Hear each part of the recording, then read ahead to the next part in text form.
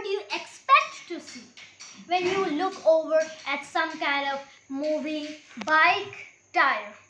We know that the tires, there will be wires to that and it will be looking blurred because the thing is moving. But what part will be looking most of the blurred? This can be replied using the formulas. This can be replied as the topmost part will be looking so blurred that you cannot see the wires connected even to the tire.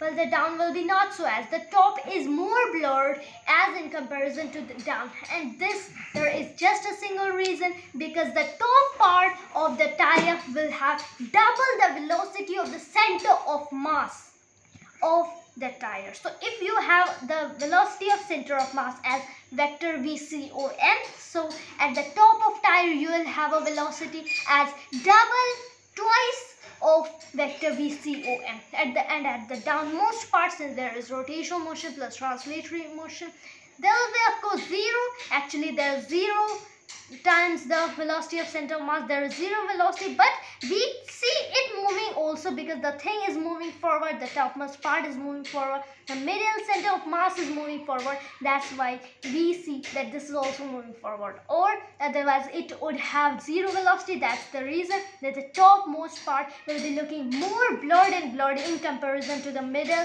center of mass part and the downmost part.